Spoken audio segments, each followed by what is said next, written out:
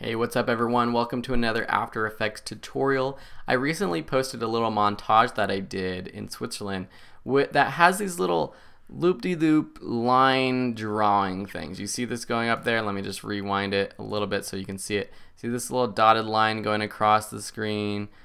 So I posted this, and Gustautas, sorry if I'm pronouncing that wrong, he asked about if I could create a tutorial on how to do that.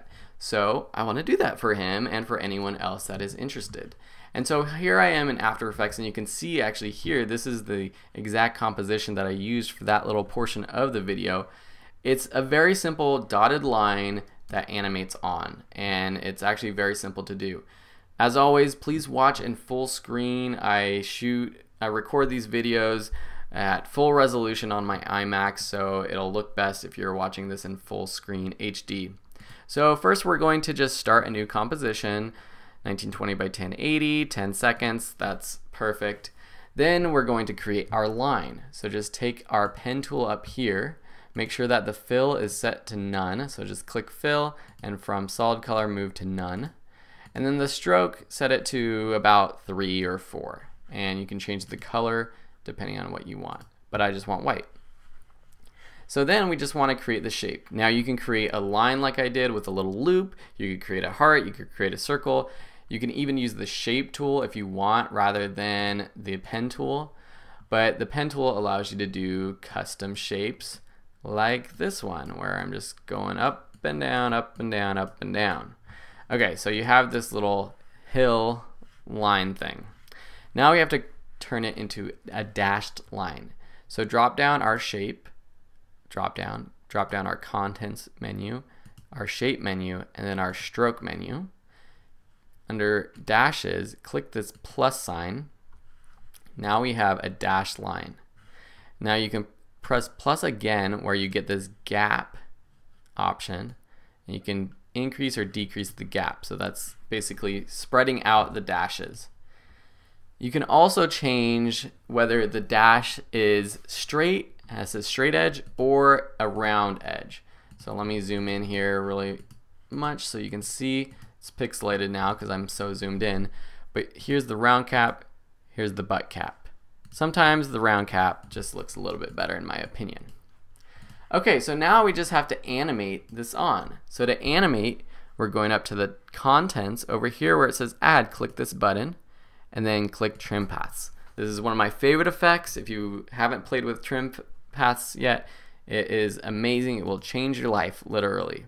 Drop down the trim paths options, and you will see a start and end percentage.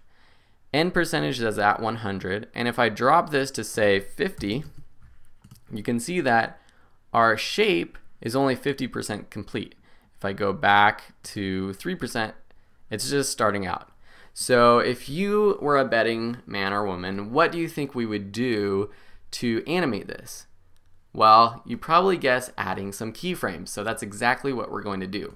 So I'm going to set this to 0, click the stopwatch icon right here to create a keyframe, then go to 5 seconds or so, depending on how long you want the animation to be, and then type in 100. And that automatically sets a new keyframe going from 0 to 100. So if I play through this now, you can see what it would look like. So here we have this line that's kind of animating. It looks like it's animating onto our screen. One other cool thing you can do is animate the start point. So that's this point over here. Right now it's at 0, but if I move it forward, you can see that it moves forward. So about a second after this animation starts, maybe a second and a half, I'm going to click the stopwatch to set a keyframe there. Then around 6.5 seconds, I'm going to animate this to 100%, just by dragging it up to 100%. Now if I play through this, you can see what it looks like. It looks like a little trail of ants or clouds or whatever you imagine this to be. This is a pretty cool effect. In my video, I actually didn't do the start animation, so it wasn't sort of trailing like this. But that's a pretty darn cool effect and very easy. Now, again, you could change the shape of this. You can change the shape now by going back to your path and moving it around. Or you can just start from scratch and do the same thing with a heart or a circle or whatever you want. Now, how do you actually use this in a video? Well, there are two ways. One is either exporting this clip and bringing it in on top of your video, or just taking this into your Premiere Pro application. So one way to add it is through the Adobe Dynamic Link, which is an amazing tool that Adobe has come up with to basically be able to use After Effects and Premiere Pro at the same time. Basically, what does that mean? We can actually take this composition that we just created, I just clicked it, so I clicked and I'm dragging it. I still have it clicked. I'm going to tab over using Command Tab on my Mac, Control Tab on a PC to Premiere Pro, and then I'm just going to drop it into my project file. So now I can open this up in my preview window, and if I take just the video and drag it onto my video timeline, onto the second layer, let me just turn off this audio. This is from a course that I did on email list building. You can see now that this line appears on top of this video. Now that would be very distracting for this video, but if it was on a montage like I created, it would be kind of cool. Then you could even duplicate it, you could do whatever you want with it. To actually export the video so you can bring it in wherever you want without this Adobe Dynamic Link, you need to export with a transparent background.